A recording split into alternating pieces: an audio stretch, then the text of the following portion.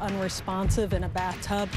Later, it was determined that was Bobbi Kristina Brown. 3 years ago this month, her mom was found unresponsive in a tub. Since her mother's death, there has been concern about the 21-year-old's well-being. She's apparently on a ventilator. She was apparently put in a medically induced coma because of brain swelling, according to various sources and reports.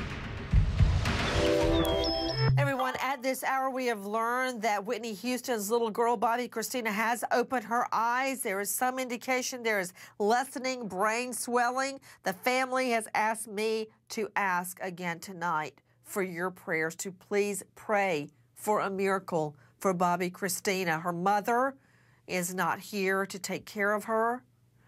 Please send your prayers up for Bobbi Kristina. Dr. Samuels, is being prone to addiction, is it genetic?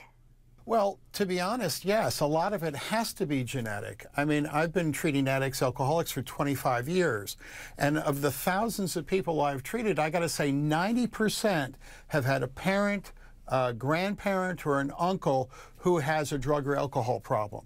I mean, I'm 30 years sober, and I have a history in my family of alcoholism and drug addiction. Well, wait a minute, how much is connected. Nature versus nurture? I mean, if you grow up in a home where everybody drinks or everybody does drugs, how much is it that you're used to seeing that and it's accepted in your life, or you actually have a genetic predisposal to addiction?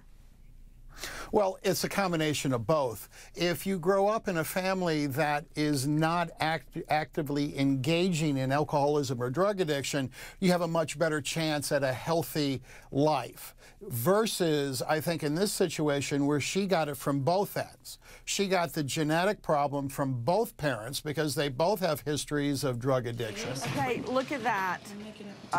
They are taking away a liquor bottle. Watch this. No, you, N-O. That's from Lifetimes of Houston's on our own.